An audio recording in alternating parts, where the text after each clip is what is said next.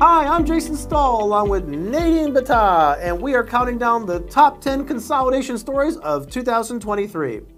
Once again, there was very little slowdown in the rapid pace of consolidation, with MSOs like Crash Champions and Classic Collision snapping up shops left and right. So let's dive into the top 10 consolidation stories of 2023. Number 10 is Oka's Collision Centers of Hawaii purchases Island Fender. Oka's Collision Centers of Hawaii, a family-owned company with more than 50 years in business, announced the purchase of Island Fender in Honolulu, Hawaii. Number 9 is Victory Automotive Group acquires 2 Ohio dealerships. Michigan-based Victory Automotive Group acquired CNC Toyota and CNC Chrysler Dodge Jeep Ram dealerships, with the deal including 12,480 square feet of office showroom space between the 2 dealerships, as well as a collision center and body shop, detail shop, and quick lube shop. Number 8 is Classic Collision reaches 250 locations. Classic Collision announced 3 new closings in Colorado: Vintage Auto Works and Collision in Littleton, Bodies by Brown in Englewood, and Northern Colorado Auto Reconditioning in Greeley, pushing its nationwide shop total to 250. Number 7 is CarStar Fort Collins Process Produces Performance.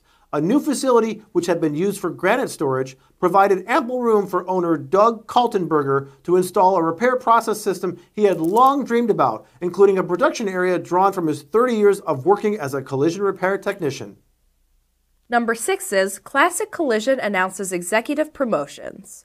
Classic Collision announced the promotion of Alexander Brinkman and Cody Johnson to Vice President of Mergers and Acquisitions.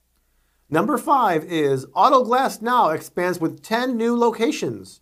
Auto Glass Now, part of the Driven Brands family, announced the opening of 10 new facilities across the country, each measuring thousands of square feet and offering full auto glass repair and replacement services, including ADAS calibration. Number 4 is Classic Collision adds 40th location in Florida. Classic Collision announced the acquisition of R&R CarStar in Apopka, Florida, upping their number of repair centers to 40 in the Sunshine State. We're down to our top 3 consolidation stories of 2023. Jason, are you ready to share them with the audience? Yes, I am. I'm ready to consolidate them. Ooh. So here we go. Number 3 is Damian Reyna, from technician to COO of Driven Brands Collision. When Damian Reyna started out as an apprentice technician at CarStar Mundelein, he never envisioned leading the entire organization, but nearly 20 years later, that dream came true as he was promoted to Chief Operating Officer for U.S. Collision of Driven Brands. Number 2 is Focus Advisors offers 2022 Consolidation Year in Review. Focus Advisors published its annual paper on M&A activity in the collision repair industry, remarking that the Big Four became the Big Three and the second tier continued to accelerate their growth. And the number 1 consolidation story of 2023 is Joe Hudson's acquires 4 stores in Arkansas.